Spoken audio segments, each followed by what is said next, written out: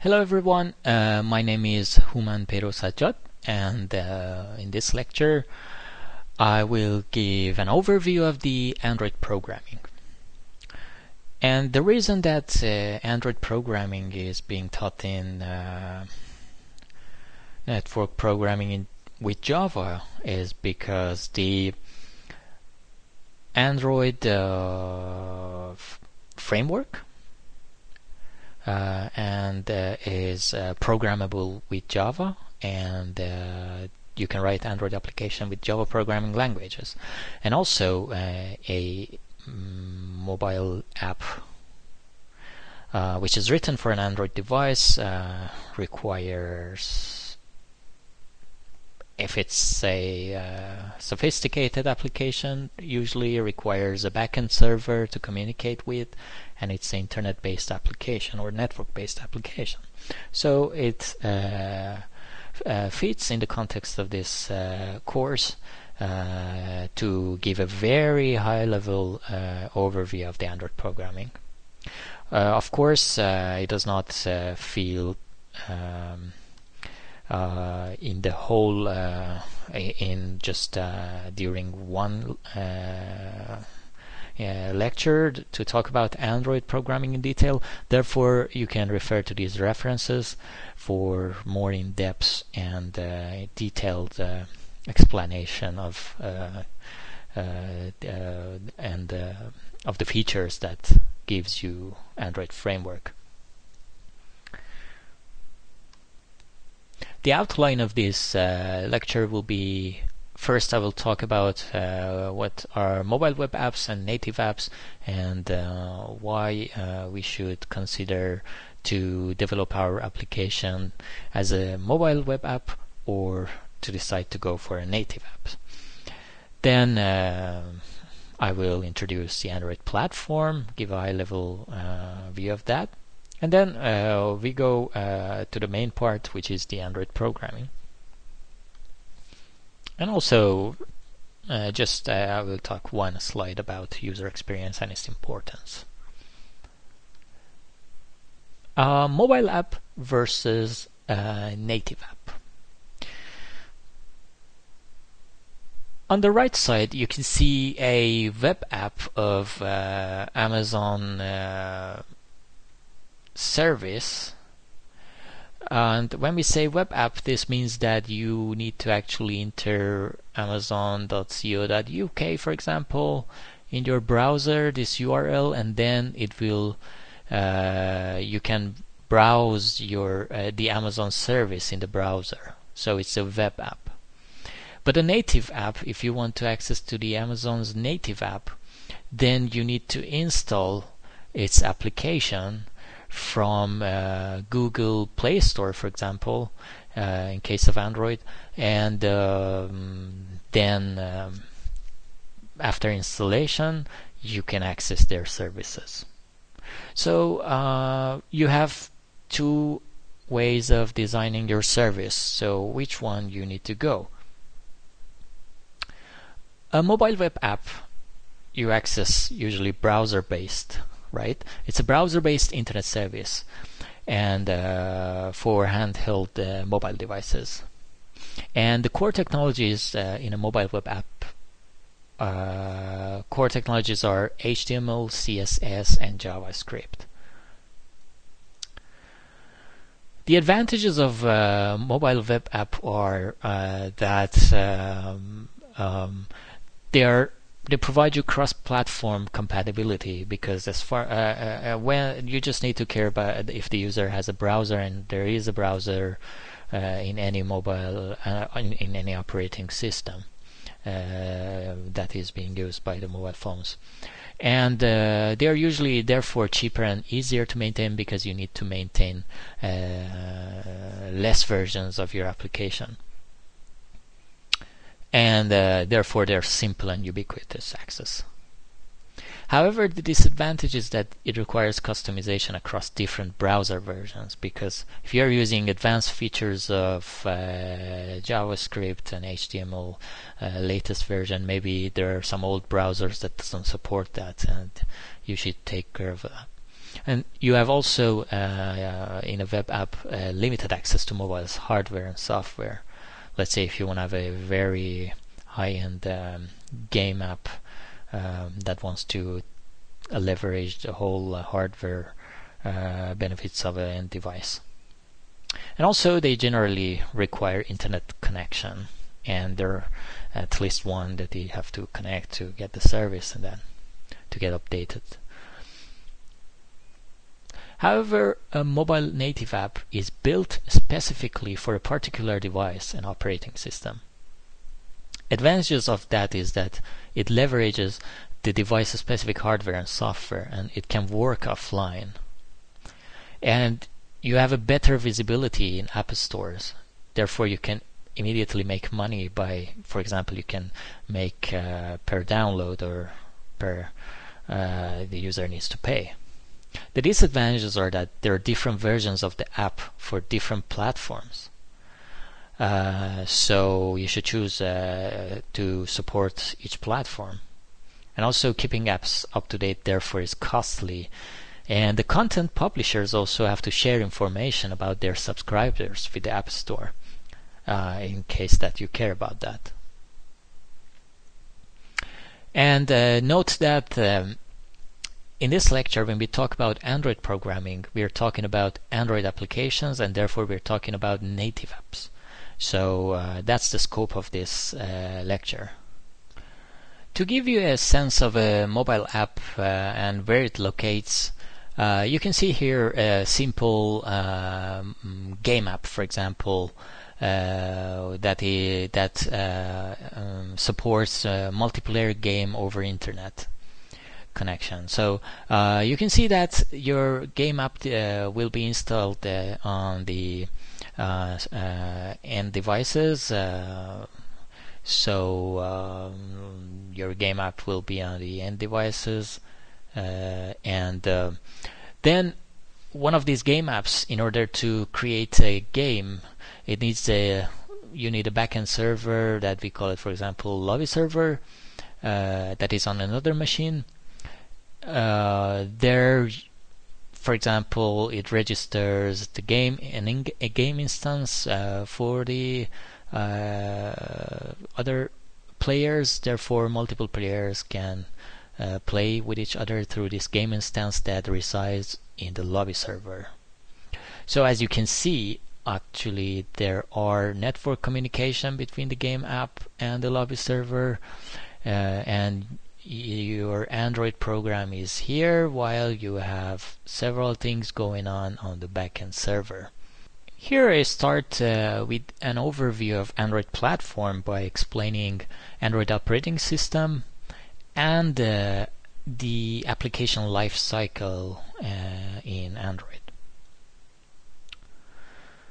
Android operating system is Google's Linux-based open source operating system that has a Linux kernel that is optimized for mobile phones, and it has open source application development libraries such as SQLite, OpenGL, and Media Manager, and it has a runtime to host and execute Android applications, including the current runtime is called Android Runtime, which is in abbreviated versions ART, an application framework to expose system services, including the window manager, location manager, databases, and telephony, and sensors,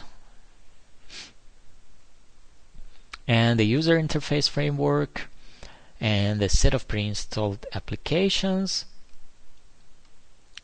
As you can see here, the Linux kernel is in the bottom. If you want to demonstrate it as a layered version, where it provides different drivers for phones, hardware, and sensors. And then on top of that, there are open source libraries and the Android runtime. Here, the Dalvik virtual machine was the old version of the runtime, Android runtime, which is no more supported. and exists in the latest operating systems.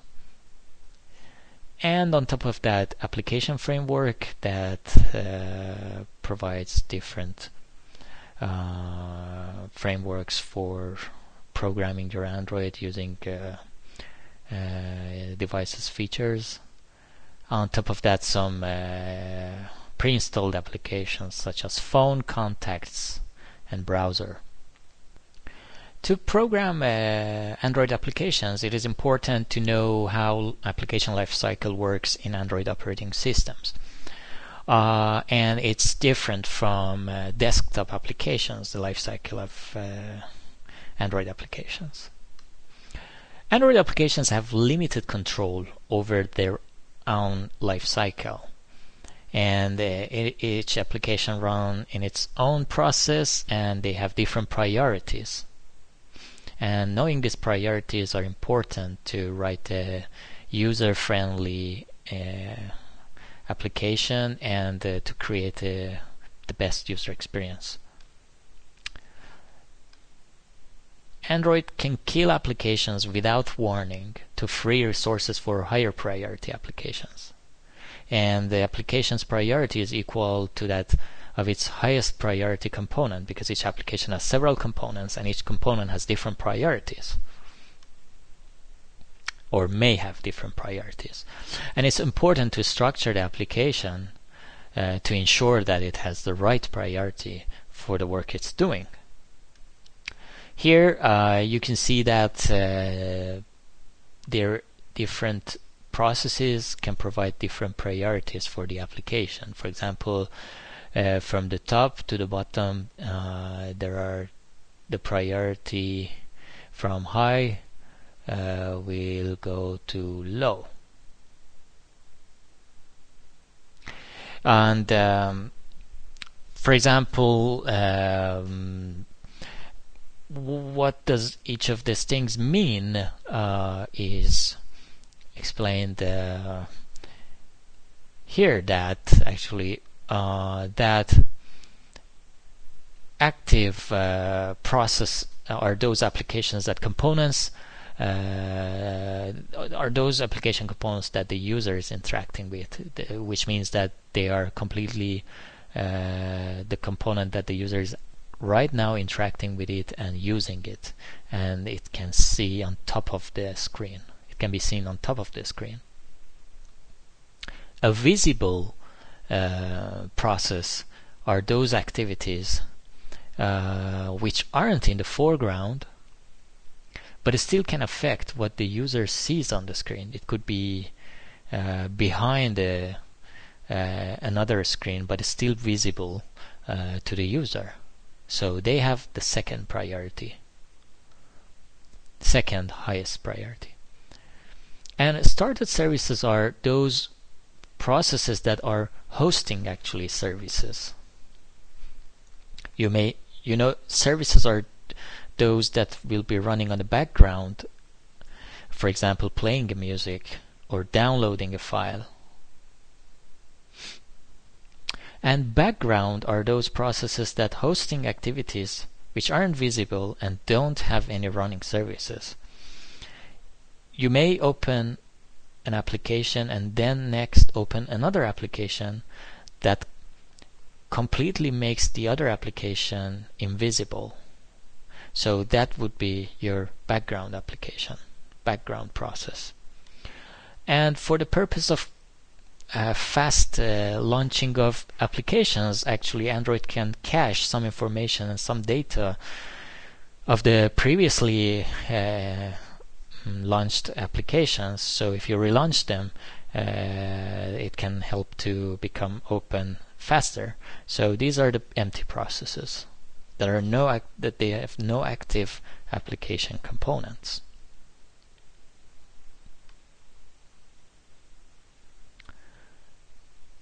And in the slides, I refer you to a YouTube video that actually demonstrates this application state also in another way. And if you are interested, you can watch there. Having a background about the application about the Android platform and application lifecycle. Now we can start to learn about Android programming. In this section, I talk about Android SDK, software development kit, and application model and components in Android, and processes and threads, permissions, networking, and location. The features that are provided for location and how you can use the location feature of the mobile devices. The development environment in Android. You need to first download Android Studio. That includes integrated development environment, that is an IDE, and Android SDK tools, platform tools, and the latest Android platform comes with it. And there are Android system images for the emulation that actually you can test your application in different the operating system, different versions of operating systems, different devices in emulation.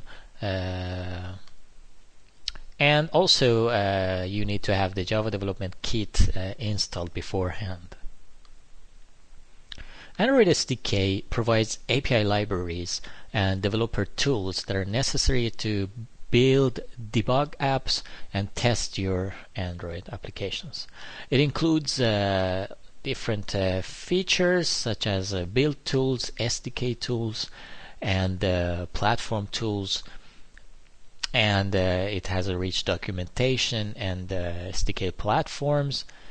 And there are system images comes with it, and Google APIs to use the Google features in your app. And it has the libraries that are to support backward compatibility versions for Android Framework APIs.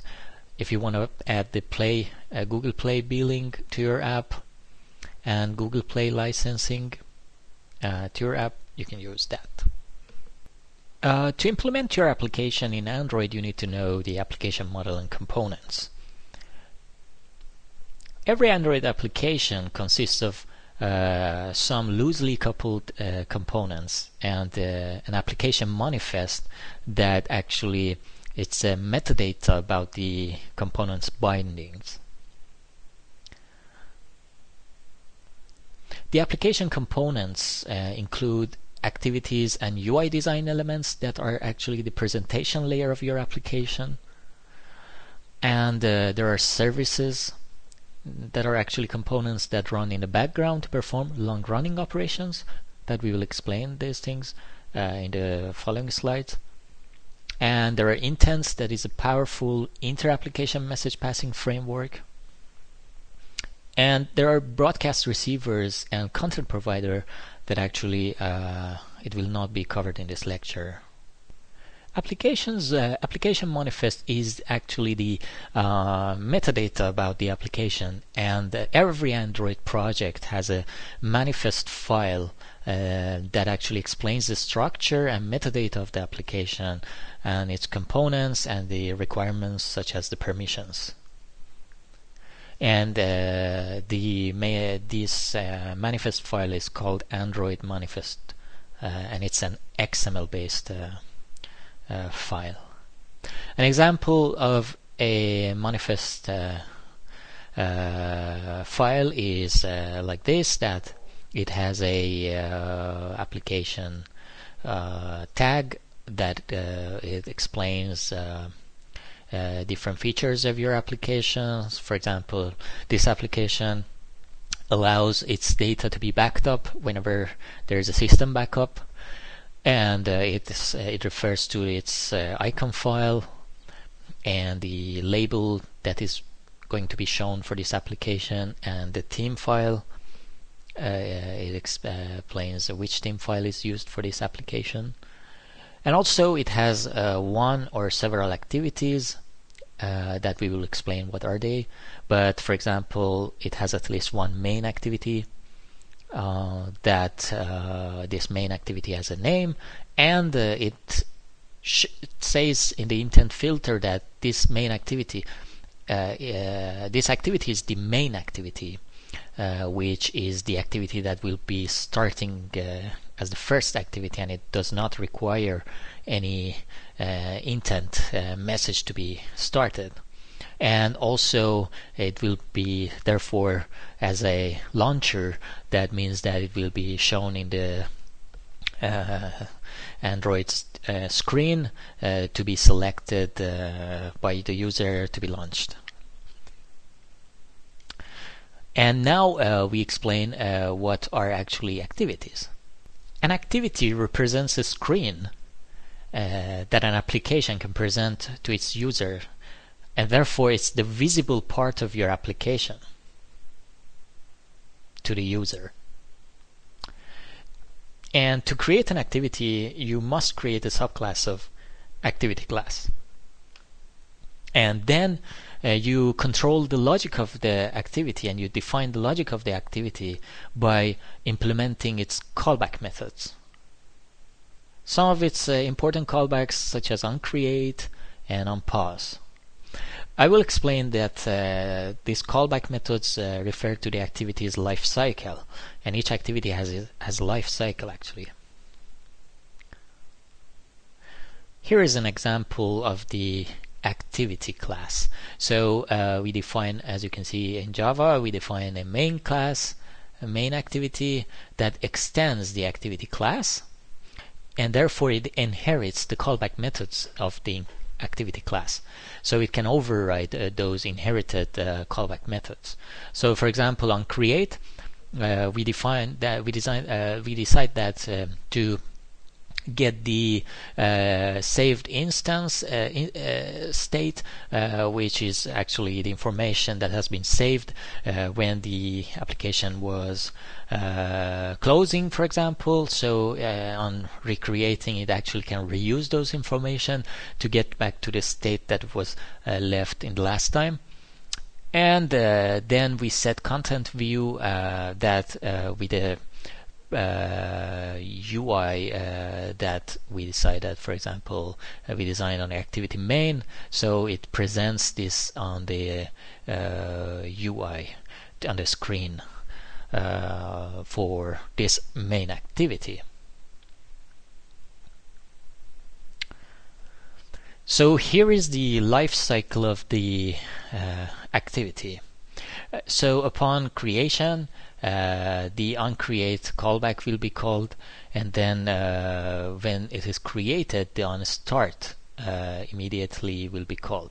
So you can override each of these callbacks to actually define what your applications needs to do upon creation or when it's started, because when it goes to the started, your application will be visible to the user, so actually user can see this activity. And then on resume will be called if, for example, it was stopped and it comes back to a visible mode, still on the resume is also visible. Your application, if it's partially visible because another activity can pops up, it goes to the paused mode, so you can define also what to do, what your application needs to do when it is paused, for example. And whenever it comes back to the first screen, again on resume will be called. So you actually needs to know this life cycle of activity in order to have a good and logical user experience, to design a logical user experience for the user. And upon stop, if it's hidden, the callback method stopped will be called, and your onStop can come by the callback on a start, and on restart to the visible mode again. So this life cycle, activity life cycle, is an important part of the activity that you need to know. I explained that activities are screens actually that will be displayed for the user. But to design a user interface, there are terminologies in Android that needs to be understood. There are views and view groups. Views are the base class for all visual interface elements, and view groups are group of multiple views. As child, it includes multiple views. And fragments represents a behavior or a portion of user interface in an activity. And interestingly, fragments have their own life cycle, state, and backstack. And activities represents the window or screen being displayed, and to display a UI you assign a view to an activity, and the activity will be visible in that view.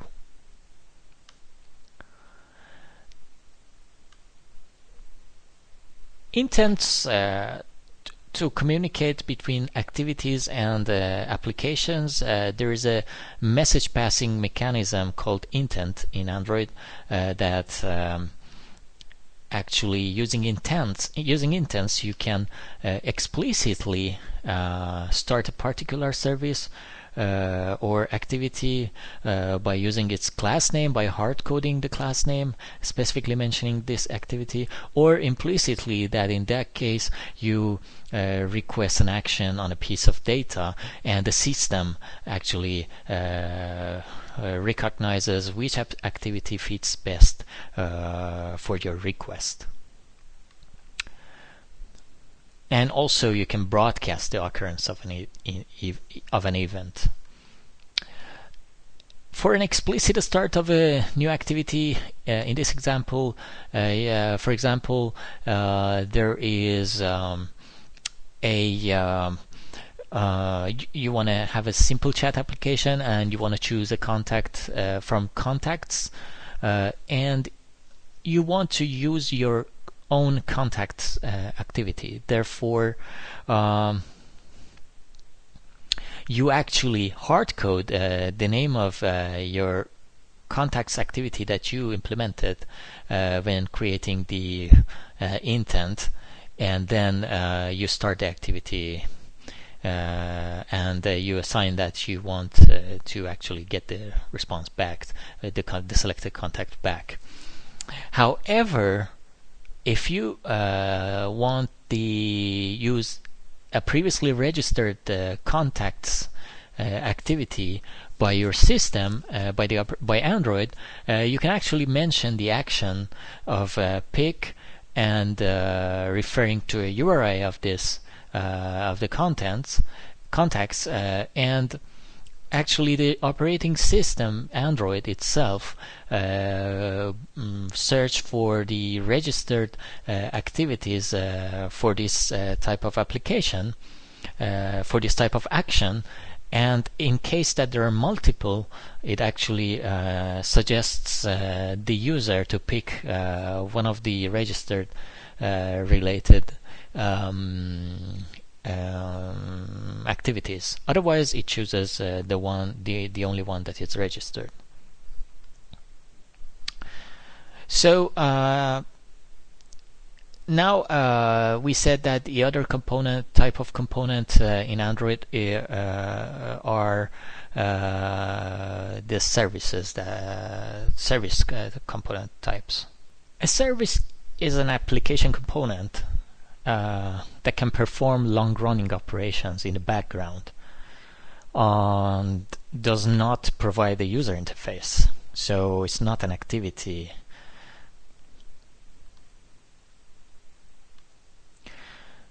A service can run in the background to perform work even while the user is in a different application. It is like as when you're listening to music or downloading a file in your Android phone. And a component can bind to a service to interact with it and to get its feedbacks or results from this service. And a service might, for example, some of the use cases for using services are network transactions, playing music, or performing file I/O. To create a service, you must create a subclass of service. And you override the callback methods to control the behavior of the service, as in activities. There are different callback methods for a service, such as on a start command that is called whenever a service is started for the first time, and on bind. However, on bind is when a component wants to bind to existing service. In case that a service is not started, it actually starts a new instance of this service. And on create and on destroy. And you need to declare the service also in the manifest as you introduce the activities in the manifest file. The notion of processes and threads also are in Android operating system.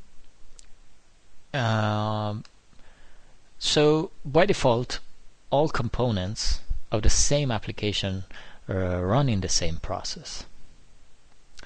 However, you can define in the manifest that different components of the same application are to be run in different processes. You can name each process differently in the manifest file. And about the threads, the same things that you have learned in multi-threading lecture are true here. I would like to explain that when an application is launched, the system creates a thread of execution for the application, and the main thread is called UI thread because it's the thread that interacts and is meant to interact with the Android UI components. And the rest of the threads are worker threads. So you shouldn't design your application that perform long operations with the UI thread. So because then the user will have a awful experience, very slow application. On the other side, using worker threads can cause the problem of manipulating your UI with a worker thread that this UI toolkit is not thread safe and it causes problems. So therefore remember these two rules: that do not block the UI thread with a long running operation, and do not access the UI toolkit from outside the UI thread, meaning from with worker threads. So here is an example of a wrong implementation. Let's say on a callback on click for a button, you create a new thread in order to download an image,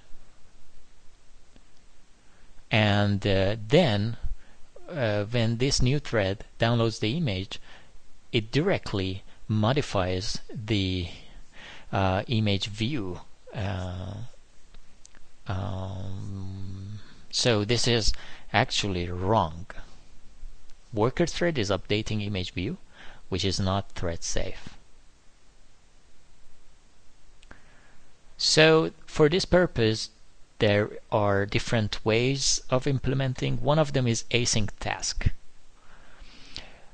You can use async task to perform the blocking operations in a working thread, in a worker thread, and then publishes the results on the UI thread. To do that, you must subclass async task and implement the do in background callback method. And then to update the UI, you use the onPostExecute callback method. Let's see it with an example. So, as I mentioned, you extend this class async task. So we call it download image task. It receives 3 types of parameters that I explain what they are. And so in the callback methods,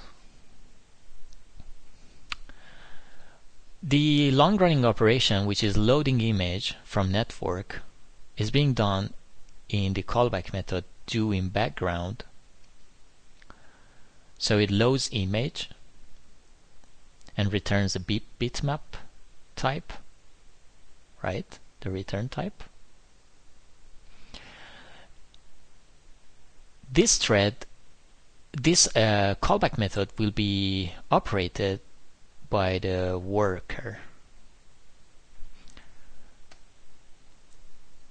OnProgressUpdate is to show the progress if you want to show the progress percentage, but here onPostExecute will be executed by the UI thread, right? I'm very bad writer using this pen actually. So the UI thread is setting image bitmap as in the previous example, and as you can see, and then we get back to our onClick method, right? That here, and we just create an instance of this async task and give the URL to it to be executed,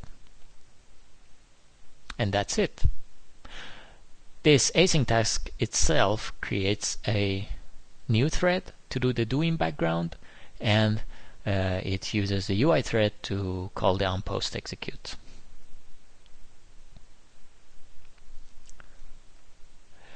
And here are the parameters, the parameter types that can be defined when subclassing async task.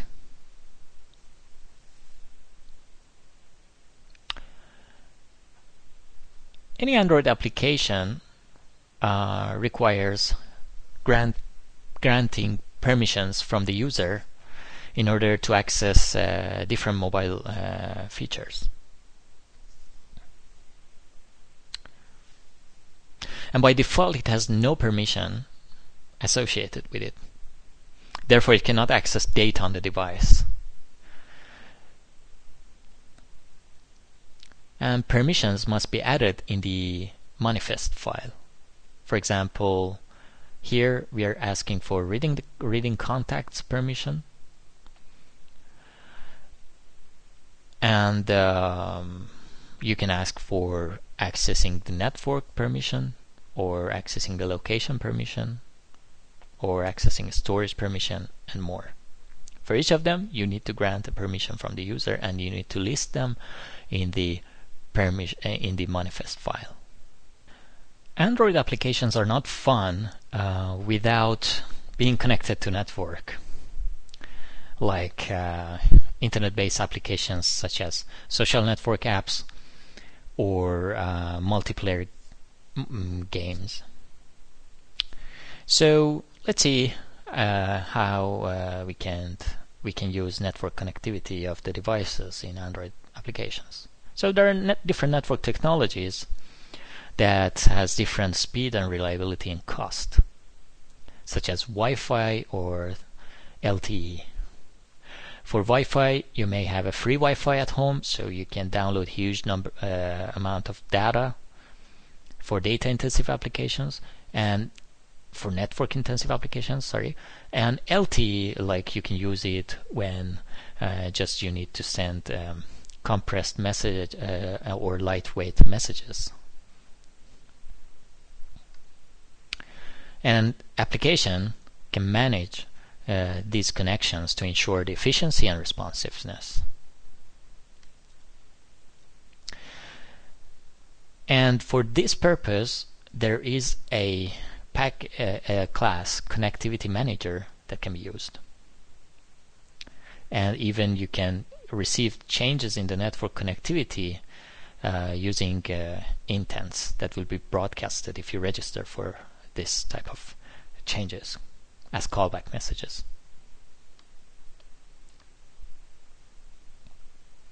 So first, as I mentioned, you need user permissions to connect to the network. So there are two types of permissions. Internet allows applications to open network sockets, and access network state allows applications to access information about the networks.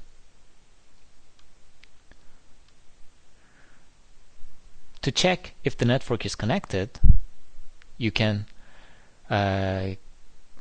get an instance of Connectivity Manager,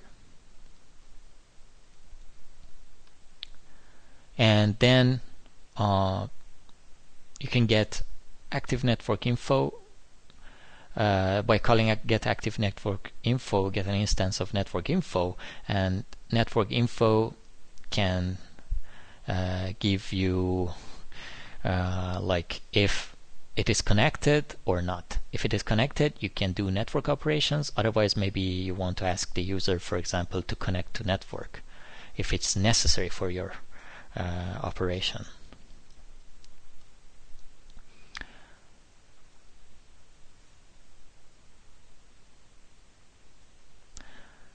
It also includes the type of the network connection, which there are several different types, such as mobile or Wi-Fi or Bluetooth.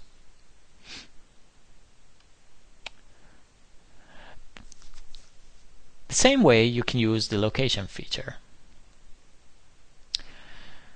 For the location feature, you need to use Location Manager.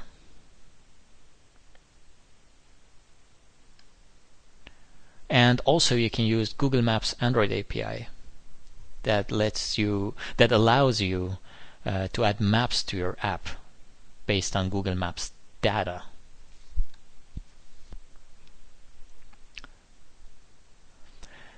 The application can acquire the user location utilizing GPS or Android's network location provider.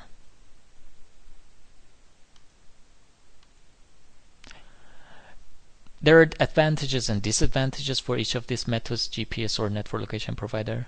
Network location provider determines location through cell towers and Wi-Fi signals and works indoors and outdoors and can respond faster and uses less battery power.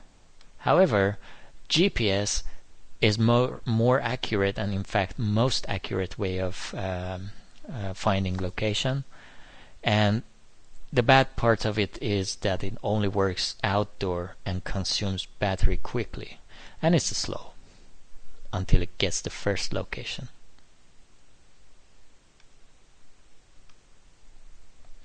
So permission is something that you need to be granted from the user to use the location information.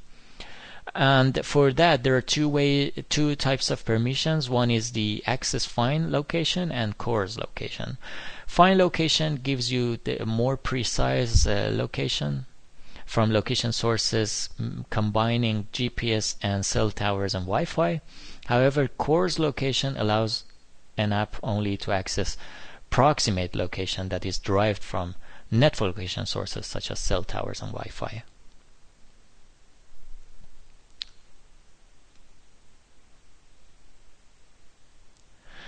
You get user locations by means of callback in Android. So first you need a reference to the system location manager, as in connection manager, connectivity manager. And then you define a listener to be broadcasted by the location changes from the user. So here your listener, for example, on location change, whenever the user's location will be changed, this listener will be called, and you can do update your application's state and leverage these location changes. Also, on the status changes, you can do the same thing, or different listeners that you could have. After defining your listeners, you need to register them to the location manager in order to receive the location updates. And the way to do that is you have this location manager, an instance of it, and then you call the request location updates, and actually you register, you give a reference of your location listener that you have defined to this location manager, and therefore it will be called whenever an update in the location happens. If you want to know the last known location of the user to have just a quick start, you can define your location provider, for example, either network provider or GPS provider, and then you can ask the location manager to give you last known location. Of course, this last known location can be very imprecise because maybe the phone can become disconnected and then just being started at very far distance, and again started before that it starts from it can show just the last location. That is very imprecise, but it can be used for different scenarios that you need a quick start. Of course, we cannot cover all the technical aspects of Android programming in one lecture, and therefore we stop here technical aspects, and we end this lecture just by emphasizing that user experience is important in Android applications, and that it's good to start from a higher quality app to deliver to the user, because it can bring higher user ratings, better rankings, and more downloads from the beginning. And then it should be also it is important that to improve the stability and eliminate bugs as you receive feedback from users. UI responsiveness is very important. Nobody can tolerate slow and unresponsive UI, and ease of use is also very important. You should have the right set of features and not complicating things with so many marginal features that may just complicate using your app. You can find many good suggestions and best practices to improve your application following the links, and I hope that this lecture could be a good starting point for entering the mobile app programming world. Thanks for attending this lecture. I hope that you enjoyed.